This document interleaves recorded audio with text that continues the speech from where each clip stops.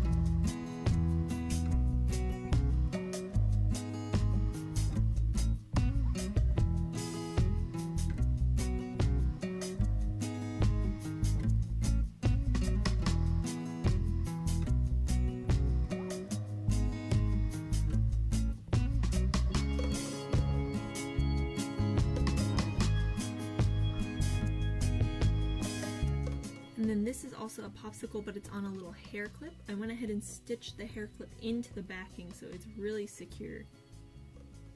Even though it moves back and forth a little bit like that, I promise you it is 100% secure. That is also available on my Etsy store. I also made this little tiny BB-8 amigurumi. This is the first one I made. I've already sold a couple of them as made to order. They are on my shop as well.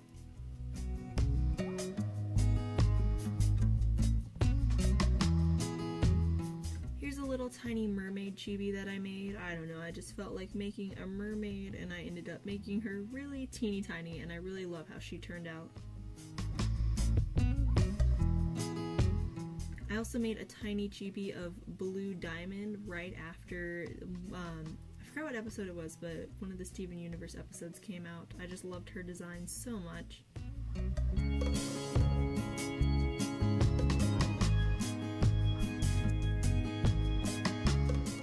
Along the theme with Blue Diamond, I also made Blue Pearl. You can watch me make her in my Watch Me Crochet episode 1, which will be linked in the little iCard up in the top right hand corner. You'll see that pop open.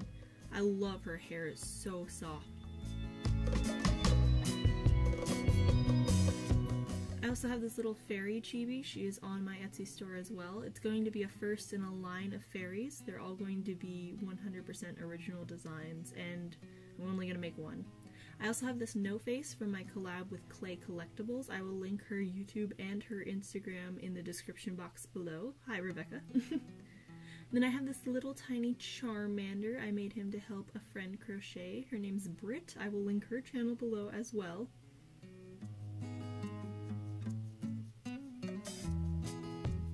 And also I have this little teeny tiny barn owl that I made, and he's wearing a Slytherin scarf. I need to make the others for the other 3 houses, but he has a little clip on the bottom so he can sit on your shoulder, and I thought that was super fun. I'm going to wear him when I go to the Wizarding World of Harry Potter, hopefully sometime soon. And then the biggest one is this dinosaur who I've named Sprinkles. I made him using Blue Phone Studios' Timothy the T-Rex pattern. You can see me trying to struggle to get him into frame here. You see the back of my filming fabric, so professional. But he is so big and so squishy, and I love him very much. She sells this pattern on her Etsy store, which I will also link down below with everything else. He's got little nubby arms.